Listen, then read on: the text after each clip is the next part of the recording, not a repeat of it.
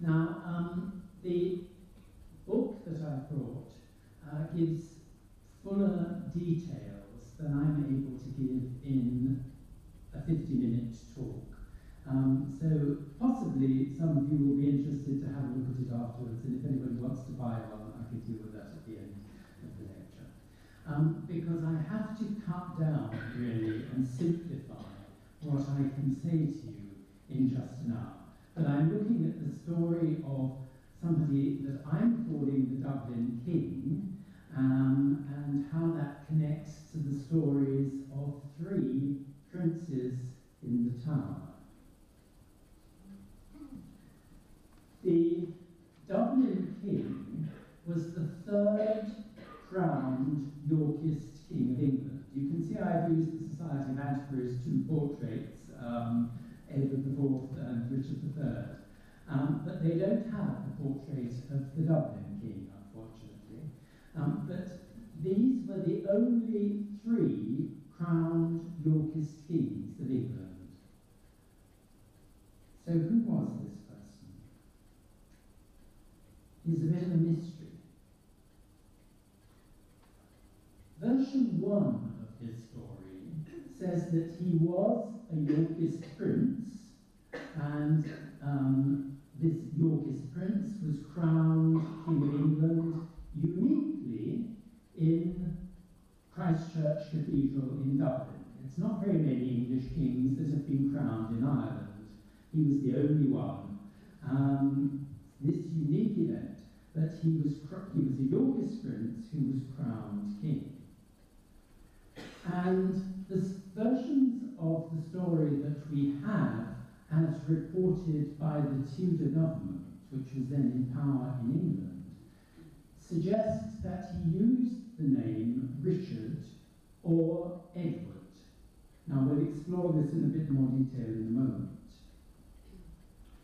But first of all, let's just check which young Yorkist princes were in existence in 1486 when this Dublin king first appeared on the scene, and so who might he have been claiming to be?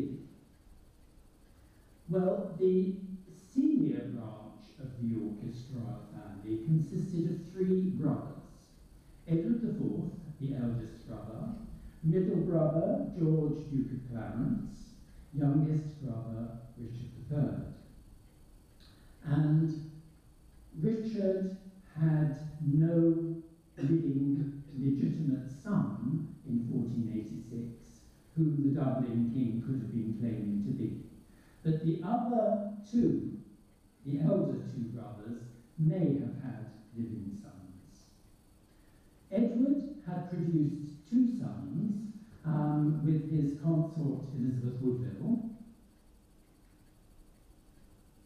The younger one was called Richard, the elder one was called Edward, names both of which have been associated by the Tudor government with the Dublin king.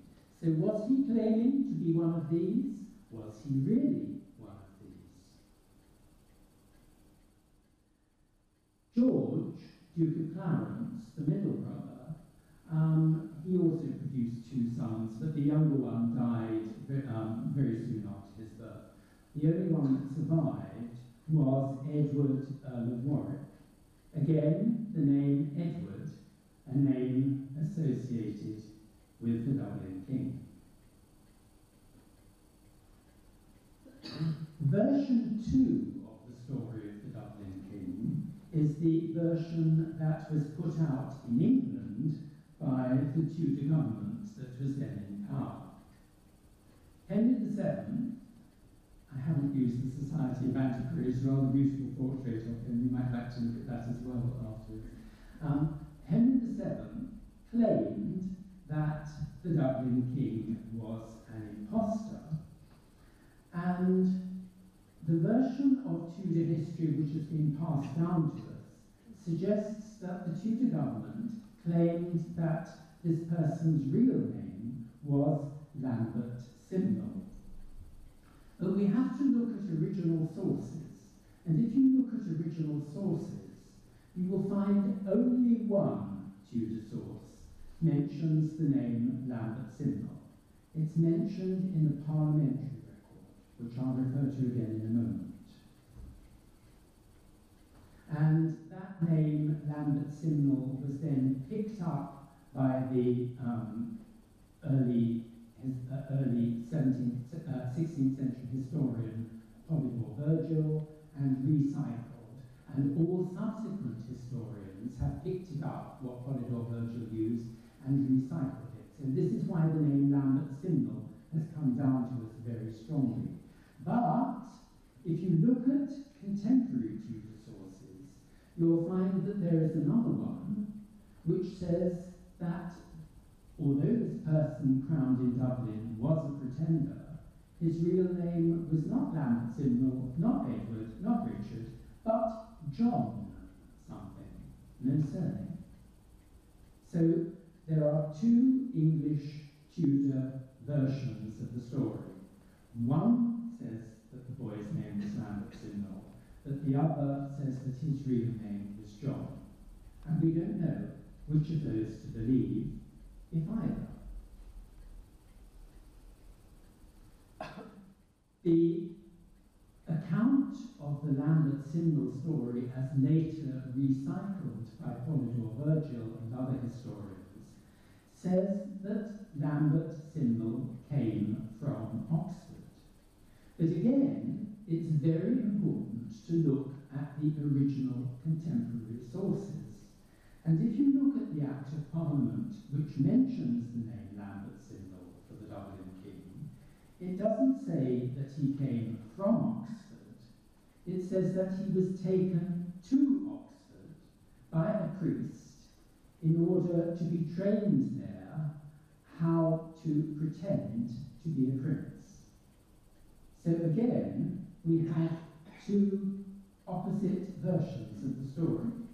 If this boy's name really was Lambert Simnel, which we don't know, one version says he came from Oxford, but another version, the more accurate version, in terms of a historic source, says he was taken to Oxford and doesn't say where he came from.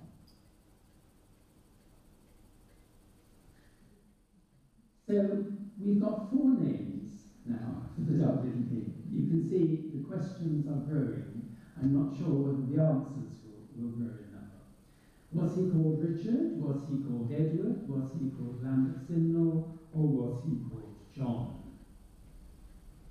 Well, let's look at the evidence for the royal name and number that the Dublin king actually used. If he'd been Richard, presumably he would have been Richard IV, would he?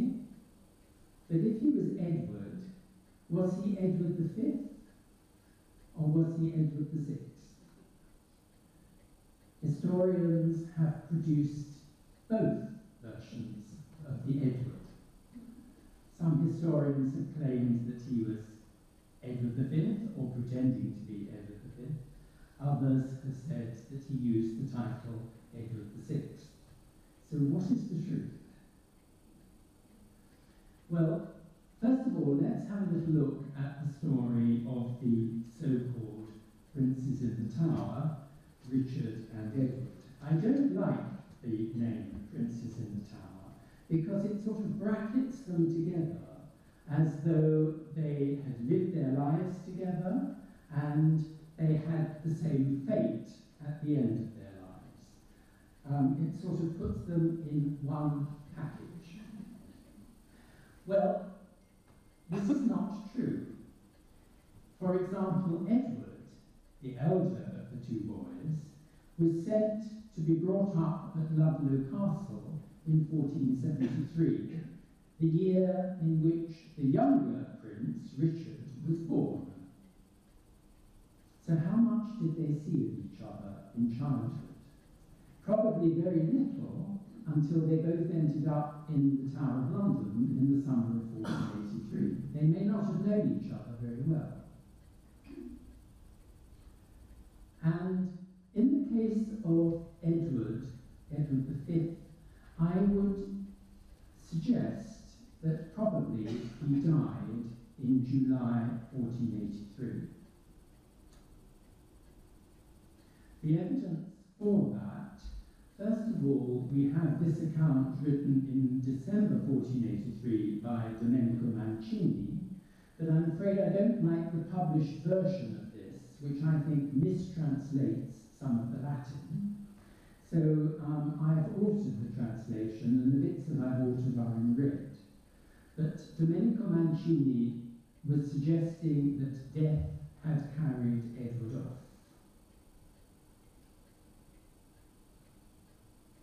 And the source of Domenico Mancini's information was Edward's doctor, Dr. John Argentine, who had been visiting the boy regularly during the summer of 1483 in the Tower of London.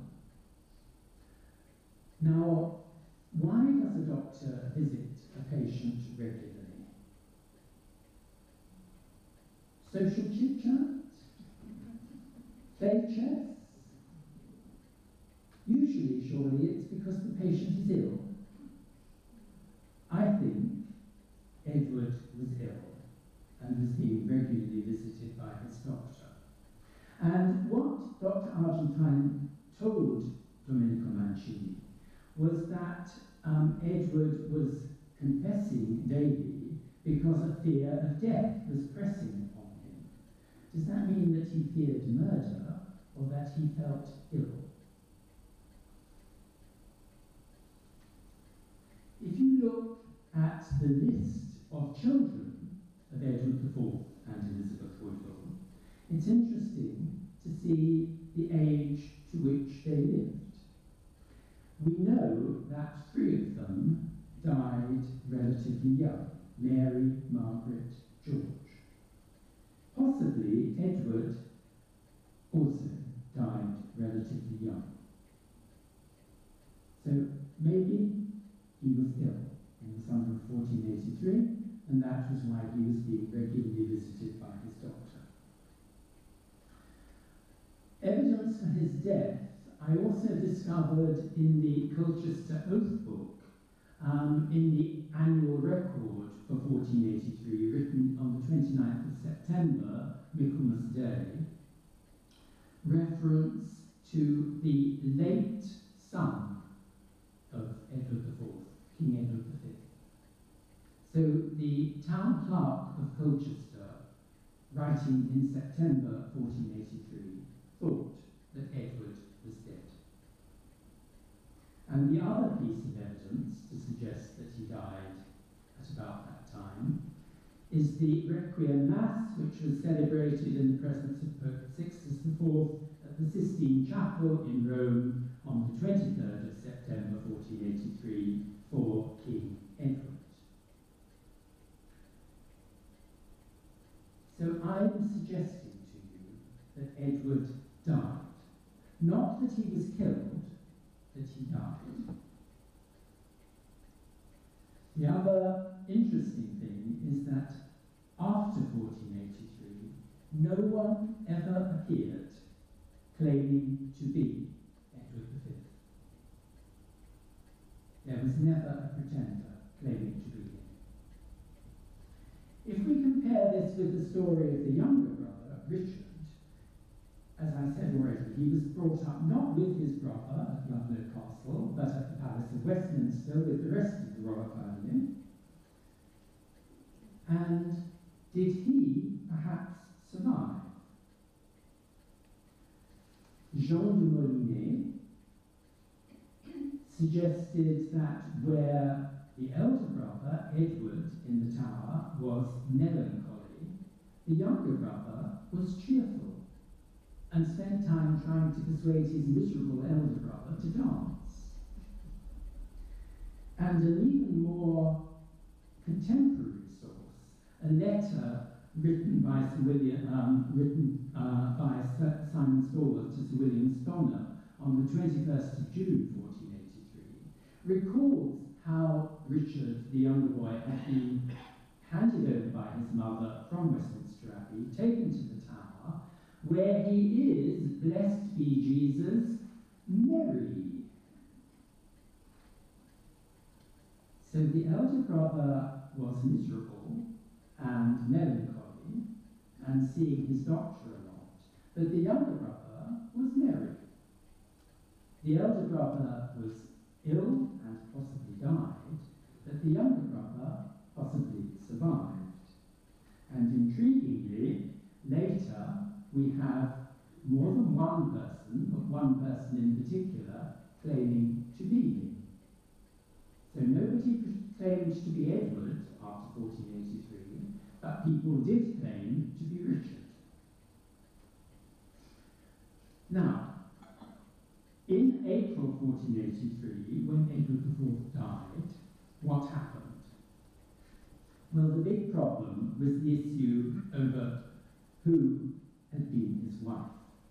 He'd been living for a long time with Elizabeth Woodville, who was the mother of his children, but there was also another lady, the Earl of Shrewsbury's daughter, Eleanor Talbot, and Robert Stillington, the Bishop of Bath and Wells, announced to the Royal Council in the summer of 1483, when they were preparing to crown the elder prince in the Tower, Edward, "We can't crown this boy, he's illegitimate, because I married his father to Lady Eleanor Talbot before Edward IV made a secret marriage with Elizabeth Woodville." This evidence from Stillington was put to the three estates of the realm and ultimately to Parliament, and Parliament accepted it. And we have an Act of Parliament that says, in black and white, dark brown and white, King Edward was and stood married and trothlight to one Dame Eleanor. There is an Act of Parliament that says that Eleanor was the real queen. On the basis of this, the throne was retracted from the children of Edward IV and offered to his surviving younger brother, Richard III. Offered. Richard hadn't done anything to set this in motion. He may not have wanted it to happen, but he was suddenly confronted with it. And he accepted, and he was crowned king.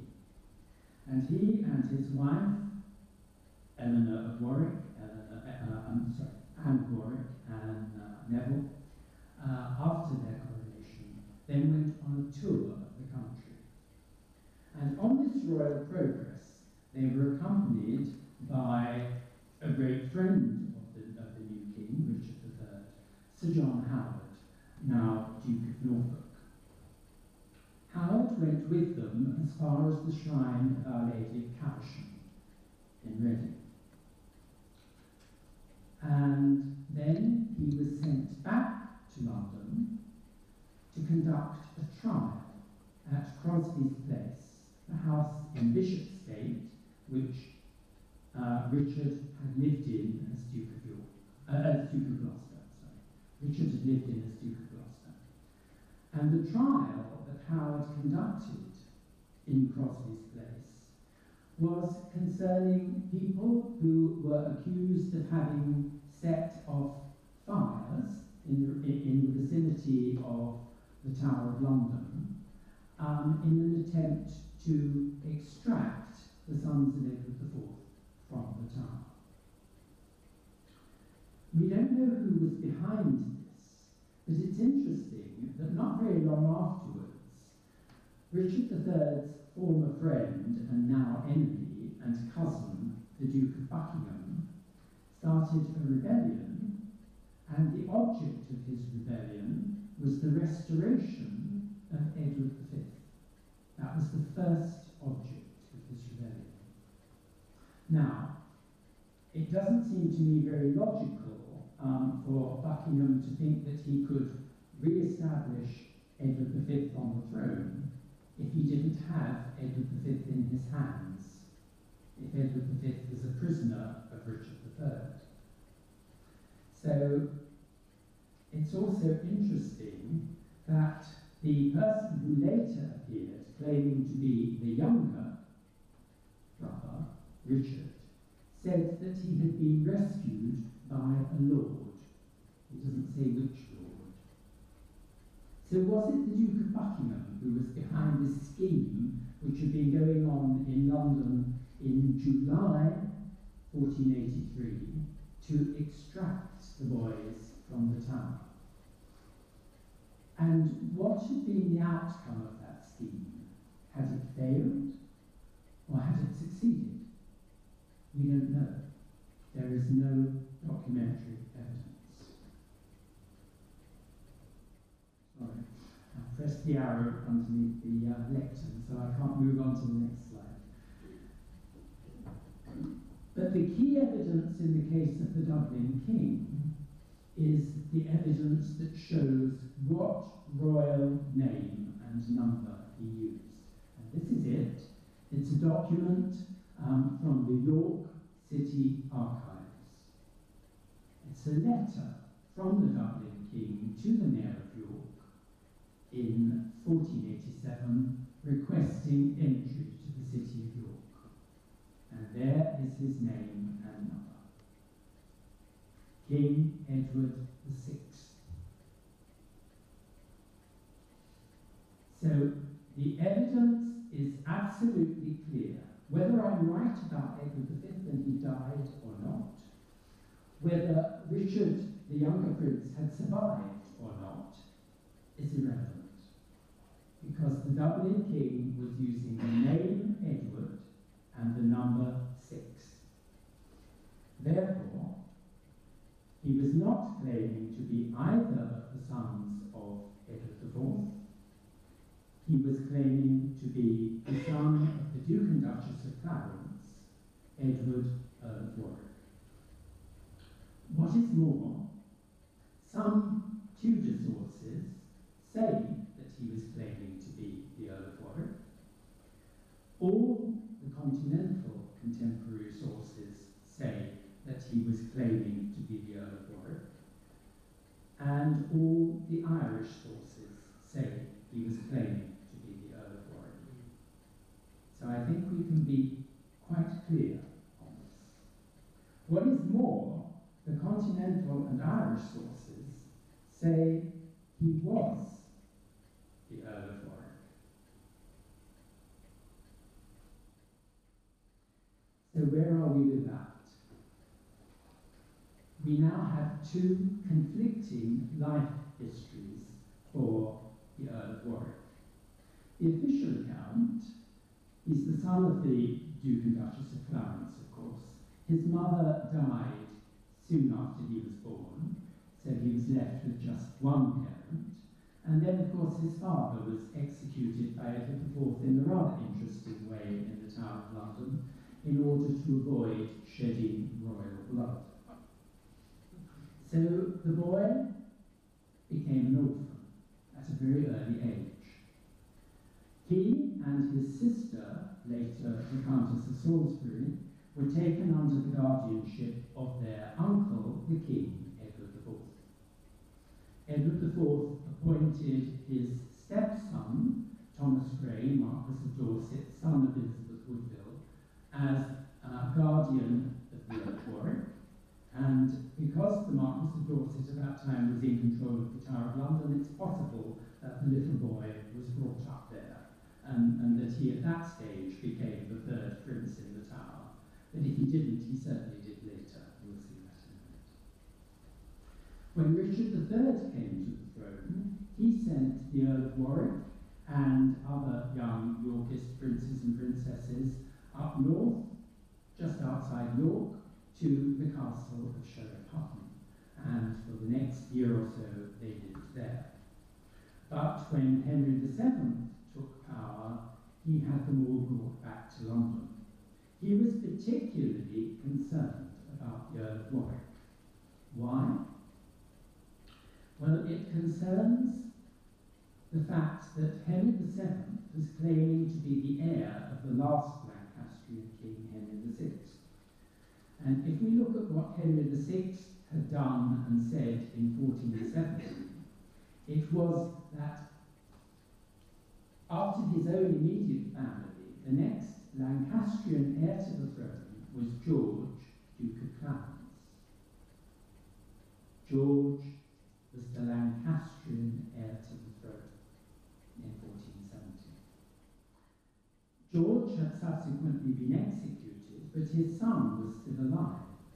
So in 1486, the Earl of Warwick, not Henry VII, but the Earl of Warwick, was the legitimate Lancastrian heir to the throne. Therefore, he was a big enemy in terms of, in the eyes of Henry VII, and he needed to be kept under careful control. And Henry put him under very careful control. His dear mother, Lady Margaret, Countess of Richmond, she was made governor of the Earl of Warwick. In 1486, when stories began to appear that there was another Earl of Warwick on the scene, Henry VII put his Earl of Warwick on display, public display at St Paul's Cathedral, hoping that people would recognise him. And subsequently, he imprisoned him in the Tower of London. So he definitely became the third prince in the Tower then. But what is the problem with all this? How many people would have recognised the Earl of Warwick when Henry VII put him on display at St Paul's Cathedral? How many Londoners had seen him on a regular daily basis? And indeed, how many people could recognise him at earlier stages in his life? When his father died, the Earl of Warwick had been 3 years old. So he didn't look like this portrait from the Rouse Rolls, which looks like a sort of teenager. He would have looked more like that. Had Edward IV ever seen him before? We don't know. But possibly he had, because he'd been his godfather. Now, he may have done that personally, or he may have done it vicariously. But if he'd done it personally, he had seen the Earl of Warwick before, when he was a few days old. Would he have recognised the child that the Clarence servants from Warwick Castle handed over to him after the Duke of Clarence had been executed early in 1478? Or would he just have accepted what the Clarence servants were saying? This is a test for you. How many children are you seeing more than once?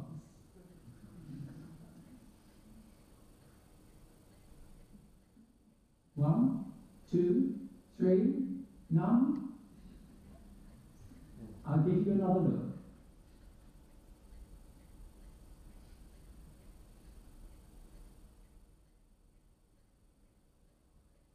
You see, you've seen some little children, a few days old, and then you've seen some older children, maybe about 3. Could you recognise anybody?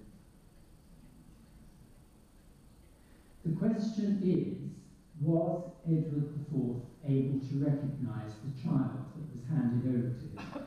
And the reason why this is important is a very significant element of this story. We have accounts of other people claiming to be lost royal children. Various people in the early 19th century claimed to be Louis XVII, the child who may have died in the temple or may have escaped. Various people claimed to be children of the Romanovs. Some of them claimed for a very long time. All of them turned out to be false. All of them can be disproved. But there is something unique about the story of the Earl of Warwick, which we need to look at now. The Duke of Clarence had Irish connections. He was governor of Ireland, lieutenant of Ireland for his brother Edward IV. But he'd also been born in Ireland, at Dublin Castle, and brought up there for, in his early childhood, partly in Dublin, partly at Trim Castle. And he was of Anglo-Irish descent through the Earls of Ulster, and even Irish royal descent. And his position on things was, well, I'm going to show you some things which were certain and some things which were probable. He was certainly an enemy of the Woodvilles. He may have known something about the story of Eleanor Talbot and her marriage to Edward IV. He was certainly the subject of a prophecy that said that after Edward IV, G will be king. And he may have been behind this prophecy. He certainly believed that his wife, the Duchess of Clarence, had been murdered, and he may have believed that his enemy, Elizabeth Woodville, was behind it. At any rate, he felt threatened. He trusted his sister, Margaret, Duchess of Burgundy, and he trusted his lieutenant in Ireland, his deputy in Ireland, the Earl of Kildare. So, feeling threatened by the Woodvilles in England, feeling that his wife and possibly their second son had just been murdered, he wanted to protect his surviving son and heir, the Earl of Warwick.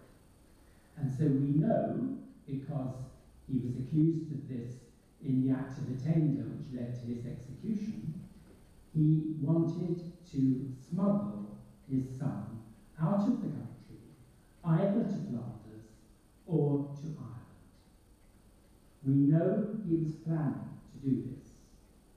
Now, this is something unique, because nobody suggests that Louis XVII, somebody was smuggling out, one of his parents was smuggling out of France, or the Grand Duchess Anastasia, one of her parents was smuggling out of Russia. But here we have a case where we're told that the boy's father was trying to get him out of the country and substitute an impostor for him in the Clarence nurseries. So did you say that was in the Act of Attainder? Yes. Oh, just go ahead and quit that, John. Just close it. Sorry. Didn't notice it, sorry, because I was answering questions. Now, I'm suggesting to you that in the end, the Duke of Clarence went with Ireland, trying to smuggle his son there, and into the custody of the Earl of Kildare, and that maybe the boy was brought up in Maynooth Castle. What Margaret, George's sister, did later, after her brothers were all dead, was she knew about a boy in Ireland who might be her brother's Clarence's son, and she sent for this boy and had him brought to her in Flanders, to her palace in Mechlin.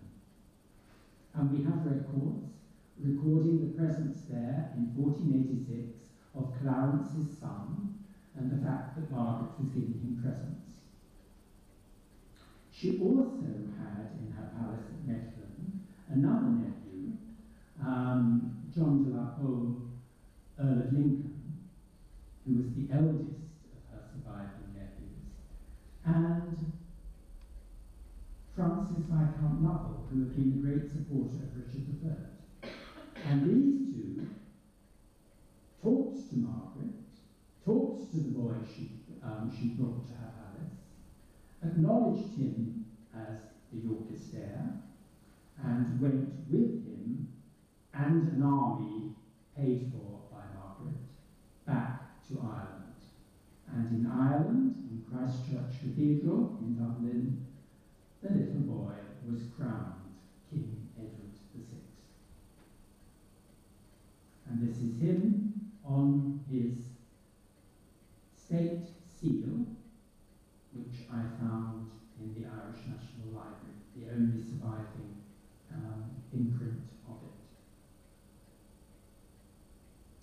We have documents issued in Ireland in his name, government documents, and it seems that coins were issued in his this coin called the 3 Crowns groat. This particular one from my collection has had the names clipped off it, unfortunately. If you look at a printed, an engraved version, you can see that this one bears the name Edward. After the coronation, there was an invasion of England, eventually the Battle of Stoke, and the Dublin king was defeated by Henry VII. And we then have a boy in Henry VII's kitchens turning the spit. And we're told that this was the Dublin king. But we're also told that he was aged about 17, which is intriguing because one of Henry VII's heralds, who had gone to inspect the Dublin king in Dublin while he was still there, had said that he was aged about 10. It's quite a big gap. So was the person in the kitchens the person who had been crowned in Dublin? Henry VII in 1489 did a party for the Irish lords. He was by that time re-establishing his command of Ireland. He invited all the Anglo-Irish lords to England, and wine was served to them. And he had it served by Lambert Simnel, the boy who was working in his kitchens. Why? He seems to have hoped that the Irish lords would recognise this person and comment on the fact that they were being served their glasses, or rather tankards of wine, by the person they formerly had crowned king. But none of them did recognise him. And when Henry VII said something to try and encourage them to recognise him, one Irish lord said that he recognised this person as the Dublin king. But it was somebody who had opposed the coronation of the Dublin king and had probably never actually seen the boy in Ireland. It's an intriguing story. Against it, we have an account that Edmund de la Pole, the younger brother of the Earl of Lincoln, later Earl of Suffolk, after the Battle of Stoke, had rescued the Dublin king, who had been captured after the battle, rescued him and smuggled him back to Flanders. I don't know how to evaluate that evidence. So who was the Dublin king? How do we end all this? He was definitely claiming to be the Earl of Warwick, but was he the real Earl of Warwick? Or was he possibly a substitute child, one of the substitute boys that the Duke of Clarence was collecting together for his bit of intrigue to try and get his real son and heir rescued and saved somewhere? And was it a substitute that was sent to Ireland? But if it was a substitute, possibly he was brought up in Ireland by people who thought that he was the Earl of Warwick, understanding that his name was Edward. So the boy himself may have believed that he was the Earl of Warwick, even if he wasn't. Brought up by the Earl of Warwick. And the other question that we have is, was the guy who worked in Henry VII's kitchens the same as the person who'd been crowned in Dublin?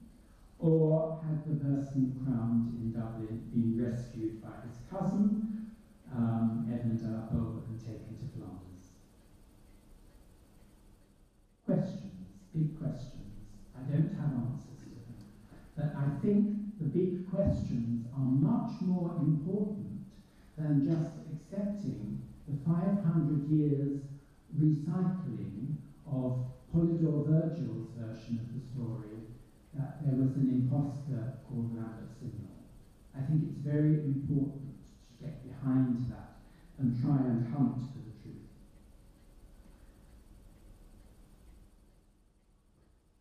And how many people did you recognise from the pictures that I showed you? Two? Any advance on two? Three? Anybody? Anybody got less than 2? Didn't recognise any? 1? Okay. The answer is 1.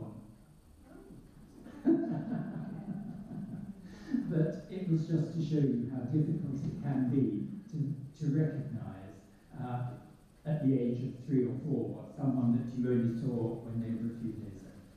Thank you very much.